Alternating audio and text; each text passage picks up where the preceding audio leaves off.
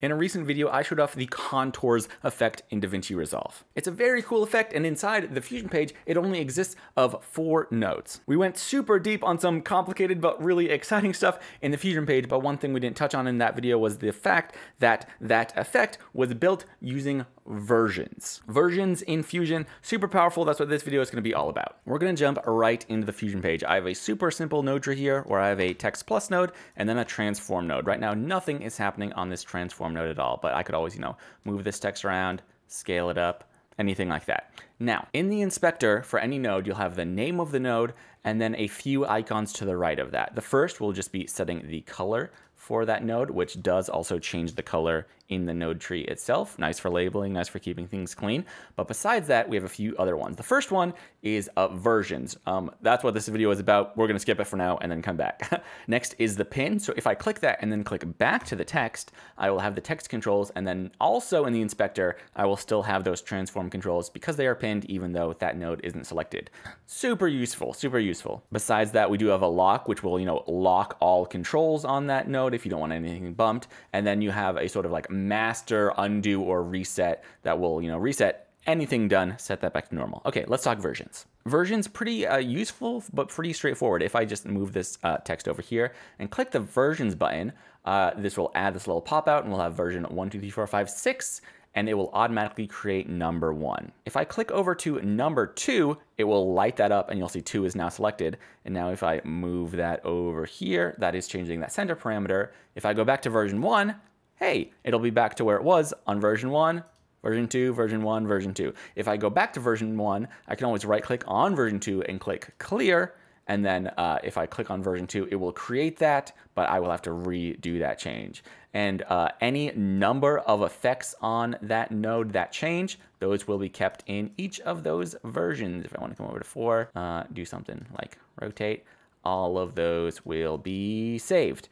That's super useful, and especially if you're just like running through ideas, doing the things, you want to toggle back and forth real quick between 2 settings, this is a great way to do it. But that's only the beginning. You can use versions on any node or any group of nodes, which includes macros, which is the system that most of the presets, effects, transitions, templates, all of that are built on. So for instance, I will open up my effects browser. I'm going to pull in my speed lines preset. And if I preview that, you'll see, hey, we got speed lines. Nice. This was a free preset I gave away, along with dozens of other free presets. I'll probably drop a link to this one because I'm showing it off in the description.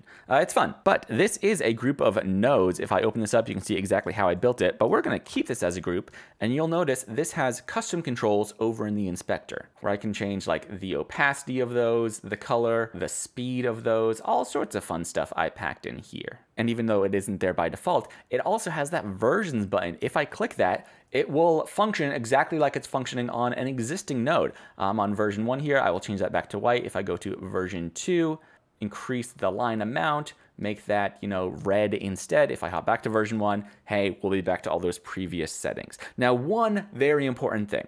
These versions only have the capability of changing the controls in this first panel. This is a group of nodes, so it has tons of stuff, inside the group. But if I were to come to these, like come onto this fast noise, I don't even know what something, if I change like this discontinuous button, that button is not something I have control over on this macro level. So now if I were to hop back to, version 2, it would not look like version 2 did previously because that one setting I changed is not being affected by this version control. No matter when I hop back and forth, it's always going to have that same discontinuous control checked, even though it wasn't checked when I initially set those up, because again, versions only have control over the published control sort of at this master level. But I can always toggle that off, and then all those other things we changed will be there. Versions are a super, super valuable way if you are someone who is creating these presets or titles or templates of adding a lot more functionality. Especially if you're creating a preset that is meant to be customized, you can show off 6 different ways to customize it and just use these as like built-in presets. Super cool. This is how I did presets on my first version of Proto before version 2. Now, importantly, if you are creating presets, you have to do this sort of in steps. If I were to drag an existing preset, even if I hopped over to the Fusion page and toggled on that version, which I could toggle back to on the Fusion page, if I go back to the edit page, you won't have that version control. unless you were to then hop back into the Fusion page and, save this setting out somewhere else as a new .setting file that you could bring in as a preset. You sort of have to create a preset, go through the process of getting that back into Resolve. Then you can add versions, add all that customization after the fact. And then if you save that back out as a new preset, when you bring it back into Resolve, like the contours effect we showed off in the previous video, that will also retain those version controls on the edit page. Super useful. Whether you're doing those quick A/B comparisons just in the Fusion page or building out full presets like this, versions, super valuable system inside Resolve. Thanks for watching. I'll see you next time.